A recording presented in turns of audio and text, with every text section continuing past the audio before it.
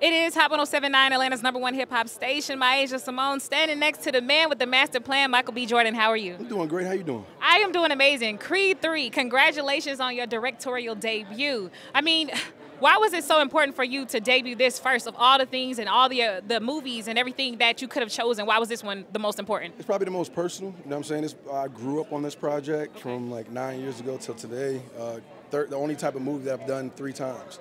Same character that I played. So for me, it was the one I felt the most confident about, the story that I knew the best. I knew where I wanted to go. So the fact I got a chance to step behind the camera on this one means the most. Now, I was actually able to see it early, exclusive. It was an emotional roller coaster for me. Why was it so important for you to put the emotions and vulnerability of a black man on display? I mean, I think that's an honest portrayal of what a black man is. We're not one thing. We're very complex. We're very layered. So to be able to be vulnerable, bring as much as myself to the story as I could, you know, played by the wonderful Jonathan Majors, you know what I'm saying, with that childhood trauma that a lot of us go through, and talk about accountability, talk about our emotions, talk about how we feel about each other, talk about how to say I'm sorry. Absolutely. I think was really, really important. So this is the perfect vehicle for that.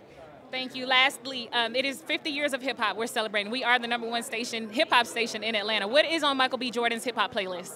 I've been listening to a lot of Nip lately. Okay. You know what I'm saying? I've been listening to a lot of Nip lately, Okay. and you've seen the movie, so you know Yes. that there's a few in there. So that's been on the rotation a lot lately. All right. Well, thank you so much, Michael. Good luck on everything. Thank you, man.